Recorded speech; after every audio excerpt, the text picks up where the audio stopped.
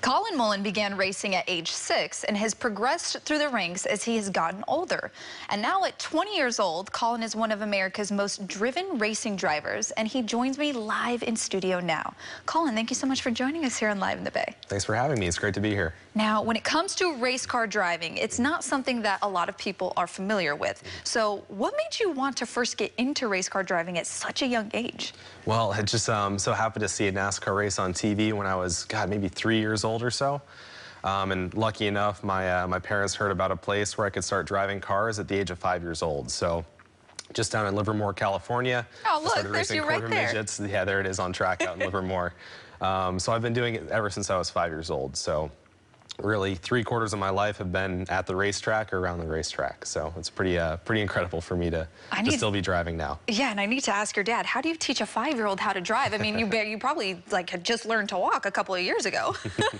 So what goes into it? There's so much. So what people don't realize about racing is everything that goes on, at the race weekend and also off the racetrack itself. So when you're talking with your engineer about car setup, when you're on track, working with tire strategy, fuel strategy, there's so much that goes around the actual race weekend itself, other than just driving the car on track when we're out there in our race time itself. But it's there's so much to it, which is why I love the sport. And it's not like traditional sports where you can kind of climb in the ranks or starting from a young age and just progress. It's much different in that aspect. So how did you climb to where you're at now at 20 years old? Absolutely. So racing is one of those sports where, like you said, it's so different from, baseball, basketball, everything else, because, for one, it requires a lot of funding to make things happen. So, we've been fortunate in a position to even start our own marketing company as a family of mine. So we've worked really together to help put some sponsors and partners together to get myself up the ranks. But I started out of quarter midgets, got into go-karts, so I started doing some road racing. From there, I got into spec autos when I was 14 years old. So I was actually racing on track in cars before I actually had my driving license for the street. Crazy. And since then, it's just been about networking, getting connected with the right teams, and being able to work my way up through the ranks from there. But I've been fortunate to race some pretty incredible cars over the years, everything from McLarens, Mercedes, to Honda Civics, and Mini Coopers. So. Wow, and we just saw a few of those, and so you've driven all different types of cars.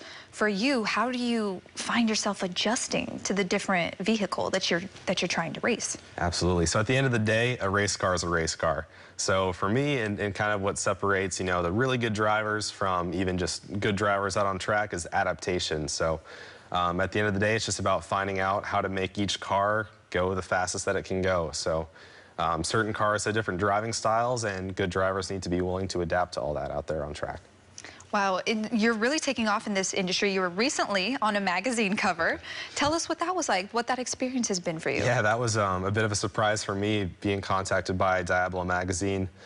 Growing up in the East Bay, the car culture around Danville, the Bay Area, is just so huge, and that really played a huge role in my interest in motorsports and passion there. So it was great to be included for Diablo magazine as their car culture piece in the Bay Area. Definitely was interesting for me, doing like a professional photo shoot type of style. Something probably different, right? Before. Absolutely. So, but it was great, amazing to be a part of that. And again, growing up in the community in the Bay Area, being a part of something where they're doing a feature on the car culture around something that was so pivotal to me growing up was pretty incredible to be a part of. And you've also won some awards through your racing. You've just been noticed throughout the Bay Area for the things that you're doing when it comes to race car driving. For you, what does that mean to be recognized by the Bay Area? Oh, it's phenomenal. We've been able to do so many great things in the motorsport world.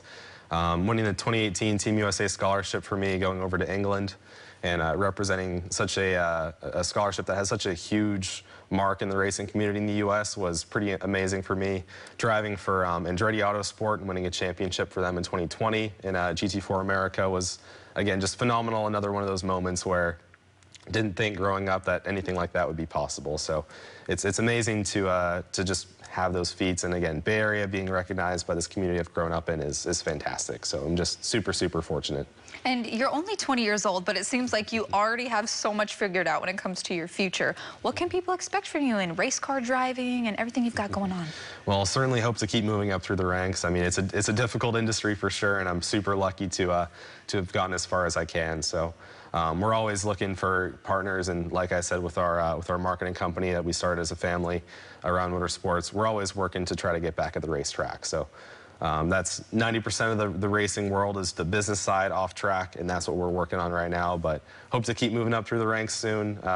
You know, keep getting back out on track and bigger and faster things. That's always the goal. And you're also a student at Ohio State University, so you are a college student also balancing this race car driving life. What are some of the ups and downs or challenges of that? It certainly makes things busy, that's for sure, especially being out in Ohio, traveling across the country for different race events, coaching gigs and whatnot. It's definitely busy from a travel aspect, keeping up with school, but I love it. And I'm studying mechanical engineering, so it goes hand in hand with driving.